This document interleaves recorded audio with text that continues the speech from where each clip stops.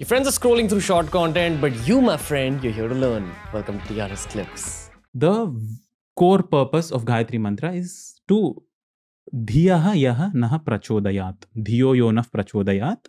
Dhi, the buddhi, that intellect, the mind. Prachodana is to stimulate it, to lighten it up. So to do that prachodana of the Dhiyaha yaha naha prachodayat, you are worshipping. Who guess? Sorry, doing a quiz kind of thing. You are worshipping the sun deity in Gayatri Mantra. So, Savituhu Varenyam Bhargaha. Om Bhuhu Bhuvaha Swaha. Tat Savituhu Varenyam Bhargo Devasya Dhimahi Dhiyaha Yaha Naha Prachodaya. This is the split. No, there is this thing called Anvayakrama that you do when you try to understand any shloka or anything in Sanskrit, because in Sanskrit that is the flexibility. You need not necessarily have A, B, C, D, E, that specific sequence of a sentence construction. You can jumble the words along with around in a sentence without changing the meaning in most of the sentences.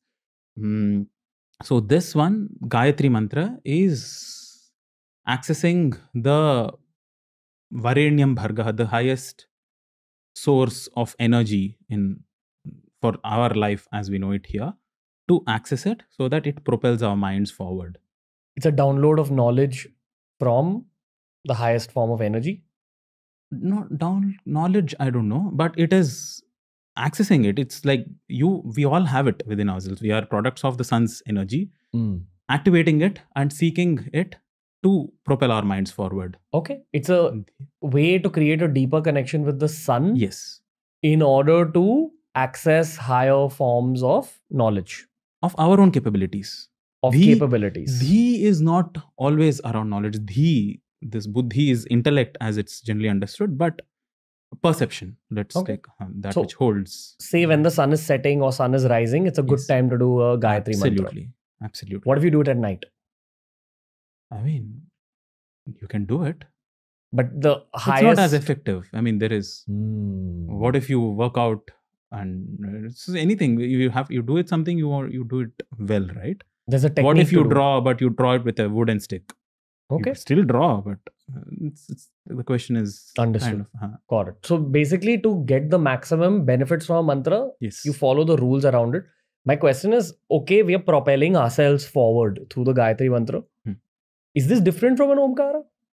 It is towards buddhi and the dhi. Dhiyaha yahana prachodayat. And it is seeking a specific deity for a specific purpose. The bhuhu bhuvaha swaha is the sequence of planes of existence. Lokahas, they are called bhuloka, bhuvarloka and svarloka.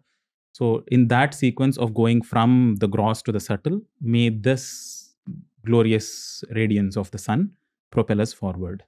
So it is seeking a very specific deity of or that energy of the sun for a very specific benefit. Similarly, Mahamrityunjaya Mantra, they are all very specific benefits. Or Ganesha Mantra. Krishna has a very tantric mantra. So there are very specific and Shyamala and stotras.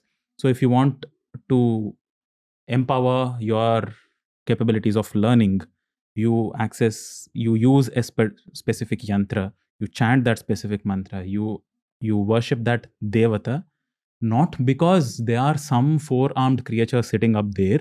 They are symbolisms of what that nature of human ability is. And it is there in our physiology because it is an aspect of creation. And this mantra, yantra and the devata represent that in a physiological, in a diagrammatical, in an energy sense. That is what you are empowering. So if you enjoyed this video, make sure you check out this playlist for more videos just like this. It's TRS Clips.